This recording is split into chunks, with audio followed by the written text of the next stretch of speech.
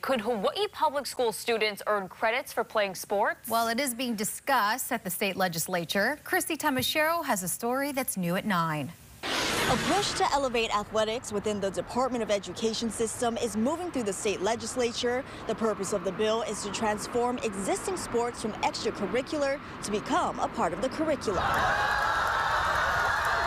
It's shortchanges student athletes to really not prioritize athletics at the same level we do with the rest of the curriculum, because it is so important in shaping the young people that we want in our society. Former Kaimuki football head coach David Tautofi has spearheaded the effort. Of having to make practice times, practices on the weekends, to managing time with their homework assignments, and with all that these guys are expected to do.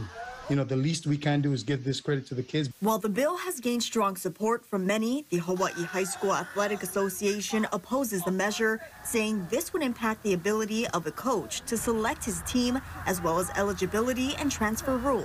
If the intent of this bill is to make, what I've heard from other testifiers, is to make sports more important and to seem more important somehow, I totally agree with that concept, but I'm not sure if writing it as a co-curricular activity justifies or even accomplishes that. The Department of Education also has its reservations defining the difference between extracurricular and co-curricular like this, where sports as they stand now are focused on winning and competition. Sports as co-curricular would be focused on participation and having fun, with the student's performance contributing to a grade. We would have to determine where it would fit if there was a needed course, but it might be an elective. Kobayashi says he appreciates both sides, and the focus of the bill is for Hawaii's keiki.